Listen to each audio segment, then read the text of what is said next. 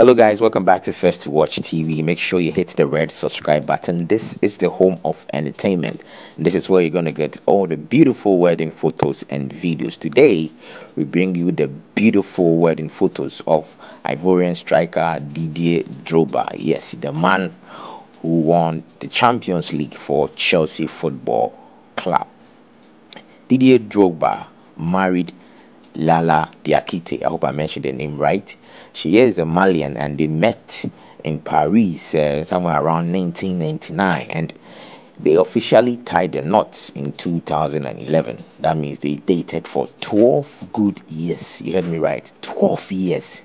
No be small. They have 3 children. That's before even they tied the knot.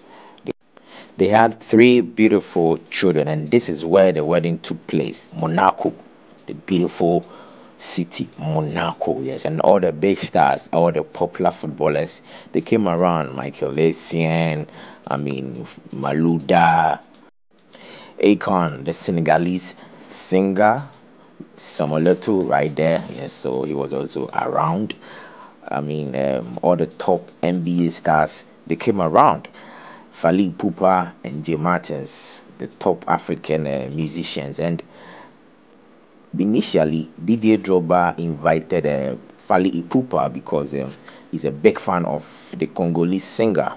And Didier Drogba wanted Fali Ipupa to perform a particular song for him. But then Fali Ipupa featured Jay Martins. It was actually Jay Martins' song that he got himself featured on. So he told Fali Pupa, told Didier Drogba that if you really want me to perform that particular track, then you have to also book a flight for Jay Martins. So Jay Martins and Fali Ipupa flew to Monaco.